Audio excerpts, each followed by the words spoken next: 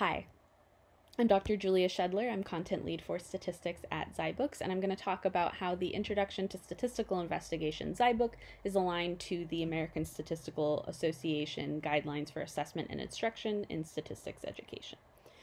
So here I am in the Instructor Resources chapter, which accompanies the ISI zyBook, and we've got the GAISE report recommendations reproduced here and also a link to the full report if you're curious. So I'm going to jump right in and start off with the first report recommendation, which is to teach statistical thinking. The first piece of that is to teach statistics as a part of an overall problem-solving process. And so that process is reflected in the zyBook here as the 6-step method for statistical investigation. So we introduce this in the very first section, and it's going to be referred to throughout the book to help guide students into knowing which part of the process of analyzing a research or of answering a research question each item they're learning in their statistics course fits into. So one way we do that is in this organ donor example in the first section. We talk about, here's where the research question goes, here's where data visualization goes at a really high level. Later in the book, when we start to delve into a full analysis for the first time, so here we're learning how to analyze a single proportion and answer research questions involving data that could be analyzed using a single proportion. We start off with just the research question and just the study design details, and we go into detail about that. Later on in the book, when students are a little bit more accompanied, they've seen lots of different analyses, they've seen the 6 steps in a couple different contexts, we're checking their understanding a little bit more informally. So here in chapter 6, students have learned a little bit more about how to use conditional proportions and bar graphs, and so this activity is here to just reinforce that the things that they've been learning in this new context of analyzing categorical data with 2 groups is still being fit into that overall investigative process. So the second part of that first recommendation is to give students experience with multivariable thinking. So again, we do that in the very first chapter. So here's an example of an animation that takes students through a univariate dot plot, so just one variable, and then adding a second variable onto that using color coding. That's one example of multivariable thinking. And then as they proceed through the book, you can see that, once they hit chapter 6, we're out of the 1 sample analysis category and we're into the 2 sample analysis category. So there's going to be multiple variables in all of these sections. So one example of 3 variables would be when we are talking about regression, and we might add a 3rd variable as a color-coded or plotting character-coded aspect of a graph and a scatter plot. So this animation shows what the full combined data set looks like, and then also breaks it out by 2 levels of a categorical variable. So lots of integrated multivariable thinking throughout the zyBook. The second recommendation is to focus on conceptual understanding. And so luckily the zyBook's platform and pedagogy reinforces this as well. So to show you about that a little bit, each zyBook section contains 3 to 5 subsections where they follow a say, show, ask format. So we say a little bit of text, usually introducing a definition or the study design or any details that are relevant to the concept covered in that subsection. That's followed up by an animation, which students get walked through with captions to help expand on that conceptual understanding. That's the focus of the section. And then finally, after viewing that animation, students answer conceptual questions. So that say, show, ask format really helps a lot to focus on conceptual understanding. And then from a statistical perspective, we try to answer questions, we try to ask questions that involve more interpretation rather than calculation. So you can see that here, none of these answers are asking them to calculate anything. It's asking them to interpret what the data that they've seen and the strength of evidence for the null hypothesis. Another example would be here in chapter 7, where we're comparing 2 means.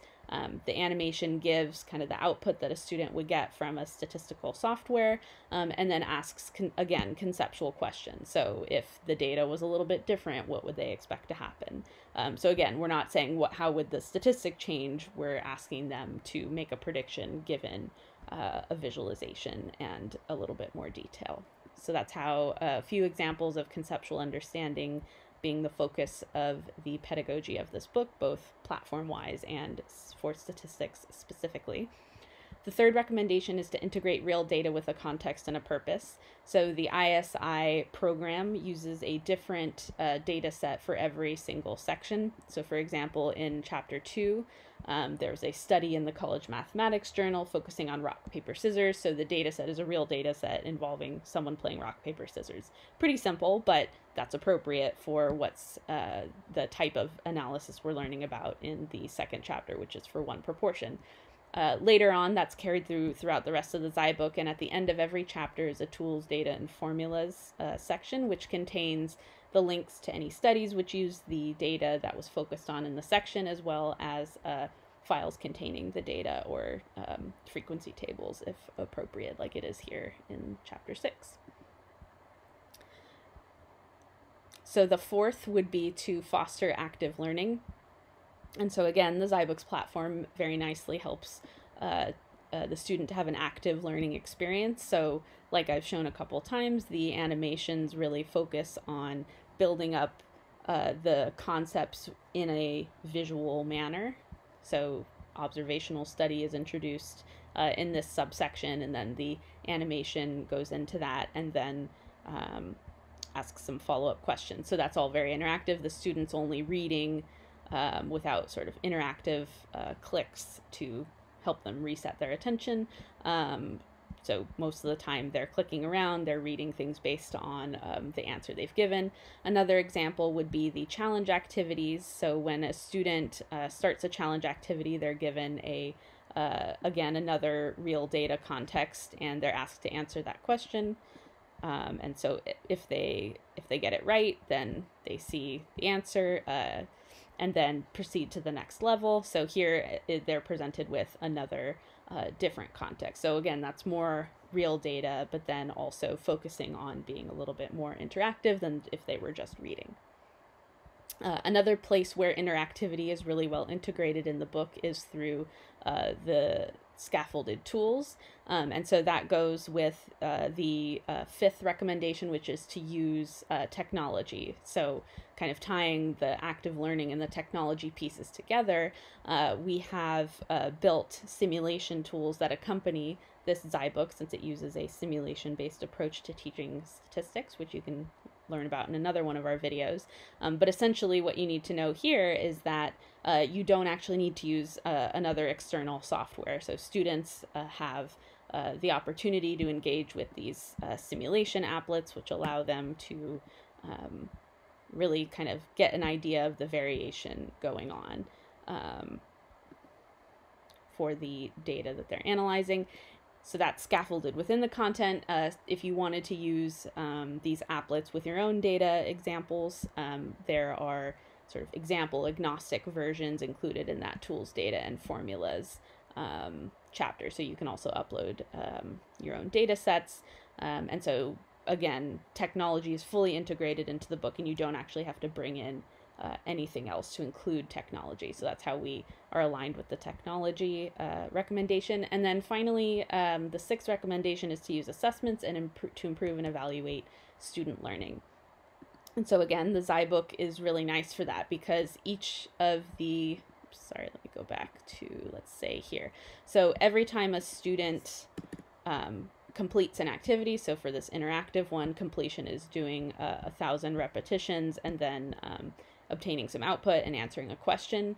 For the question sets, it's just clicking on the right answer. So if I was a student, I'd be, clicking on the answer I thought was right. If I got it wrong, I'd be reading through it, and then I would click through until I got the right answer. And so you can see this will turn orange and give them a little check mark, and you can actually see that aggregated for all of your students. So here is a screenshot of a typical type of data you might see in the analytics view. So you can see, our students really starting to spend a lot more time when they hit chapter 4, or our students struggling more on the challenge activities or the participation activities. You can break this out by section, and you can really identify where students are struggling. So that's one way the data in the platform would help you assess student learning and what's going on. Of course, we also have the challenge activities, which can be assigned as like homework. And then we also have a test bank. So there will be 4 to 10 questions per section, which you can use to create assessments. So that's not all the ways we're aligned with the GAISE standards, but it is a couple. If you want more details about the ISI zyBook in particular, or zyBooks in general, feel free to watch our other videos or reach out to your sales rep, and they can get you the answers that you need. Thank you.